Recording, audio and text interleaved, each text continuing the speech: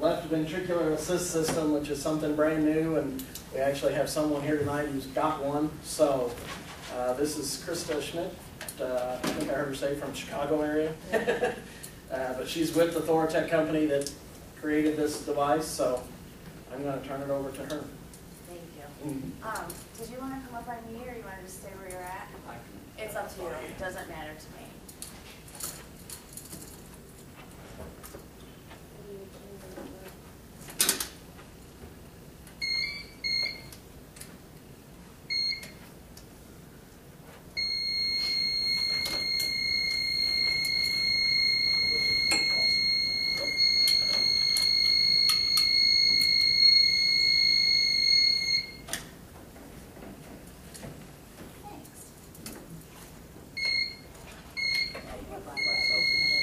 What's that?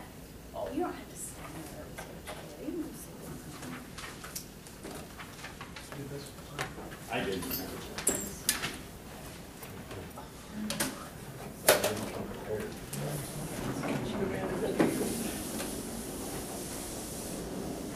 Okay, so, sorry.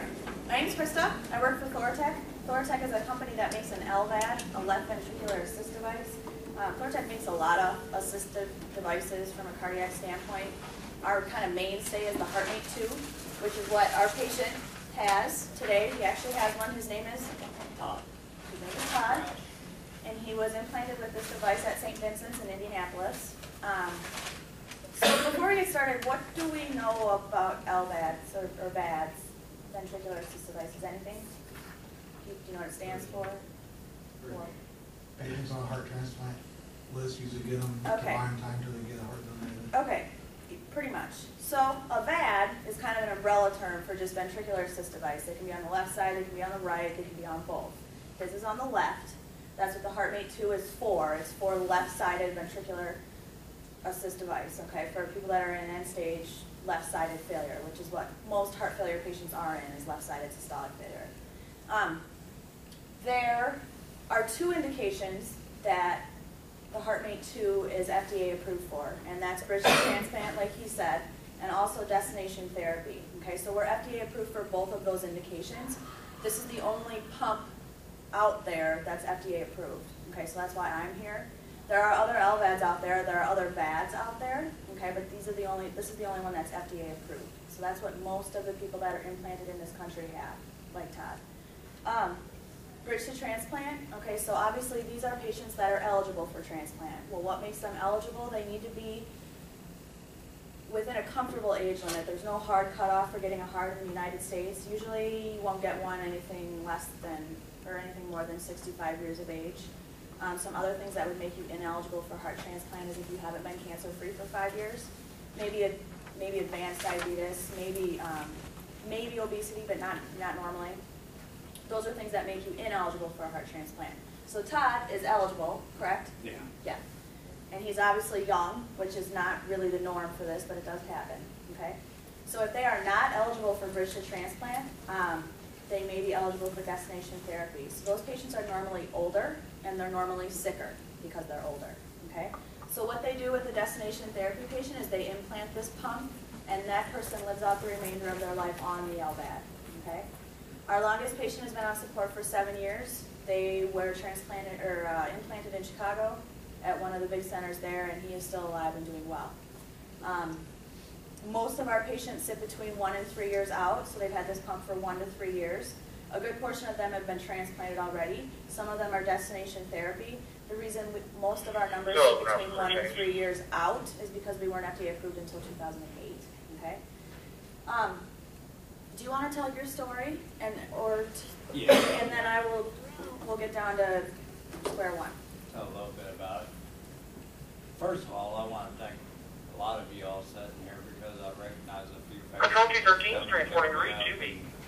Brought me to the hospital before, it's been on saving my life numerous occasions.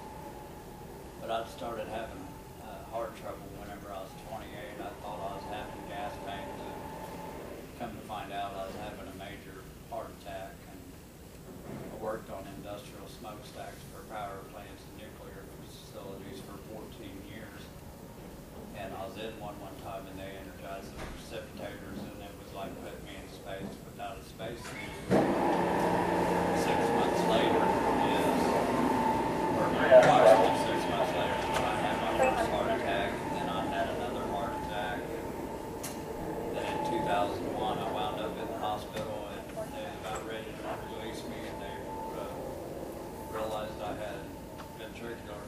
they put a defibrillator in, and I've been through 4 defibrillators, and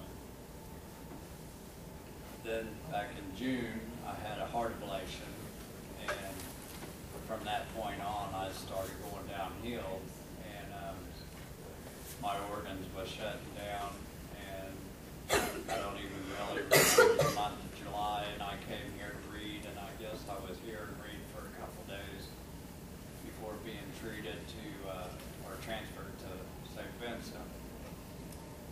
And they had me in the cath lab, and I guess I died on the table at the time, and they couldn't get me stabilized long enough to get me to the operating room, so they brought the operating room to me, and they actually put the heart-lung machine that on one side, and then they put the L-VAD on the other side.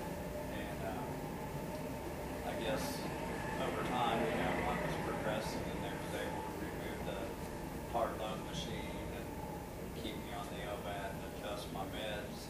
And after about 6.5 weeks, I finally woke up and started coming to, and wasn't, you know, drugged up enough to where I kind of started healing up and going to therapy and everything. But I'd spent just a little over 2 months in the hospital. I got out October 5th, and with the heart pump, I'm feeling better now than I did, you know, before I had the operation. My endurance is better. I'm going to cardio rehab now to build my strength up because I was in the hospital for so long. But I'm liking the results of it. I mean, if it wasn't for it, I wouldn't be sitting here now, you know. So they do work. Thank you. So 8,000 people like this worldwide. Most of them are in the United States. There's hundreds and hundreds in Chicago, and St. Vincent is one of our busiest centers from a Thoratec perspective. So these people are out there. There's more than, I think I saw 530,000 cases of heart failure that die every year. Over 100 would be eligible for something like this. My point is that these patients aren't going to go away. They're just going to there'll be more and more in the community. So let's start from the top. So this is my mock loop. Okay, so this is what he has in his chest. Not this tubing. The tubing's not in there. That's my mock loop. I fill it with water so I can give you alarms. But this pump is real. Okay. All VADs, whether Thoratec makes them, whether it's on the right side or the left side, all VADs have a few things in common.